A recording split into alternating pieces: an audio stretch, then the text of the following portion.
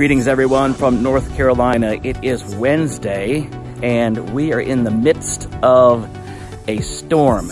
There has been some horrific storms ripping through from the Bahamas through Florida, coming up to Georgia and right here into our front yard here in North Carolina starting tonight and tomorrow. I'm making this post today for a couple reasons. One, let's just pause everything and take a moment to pray for people. If you're not into prayer, positive vibes, whatever it is, that we could think of others that are so desperate right now. Like Bahamas have been decimated. People's lives have been changed forever. So, there's a lot of chaos going on right now. And, I wanted to talk about the calm before the storm today. We've been through lots of hurricanes here in North Carolina, and will be again. And we are getting ready to face that here. I wanted to say that a lot of times when a storm comes, it doesn't come unannounced these days, and it doesn't come without a sense. There's always signs.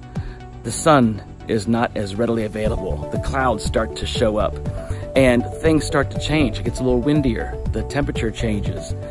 It feels different in the air, and there's this anticipation, right? And then stores begin to clear out. Bread, milk, water starts to disappear. So what can you do in the midst of chaos? One is to be prepared before it even happens. Don't be a last-minute shopper and have to run to get things that you need when you knew what was coming in the first place. Be prepared. Be prepared in your life. Don't let the storms get so big. Now, there's things that we just can't control. There's no doubt. But there's a lot of things in our lives that we can see coming.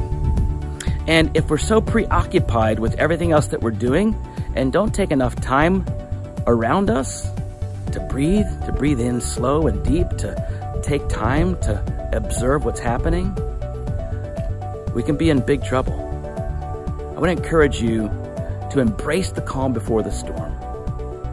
Be grateful for who you are, who you're with, who's in your life.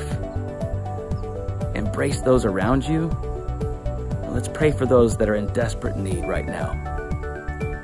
I plan on making some videos in the next couple of days. Now, if there happens to be problems with power failures or whatnot here, which we've had in the past, I may be delayed, but chances are I won't be, and I'll be here with you. I just want to say God bless you to you all. And for all those that are suffering, our prayers are with you.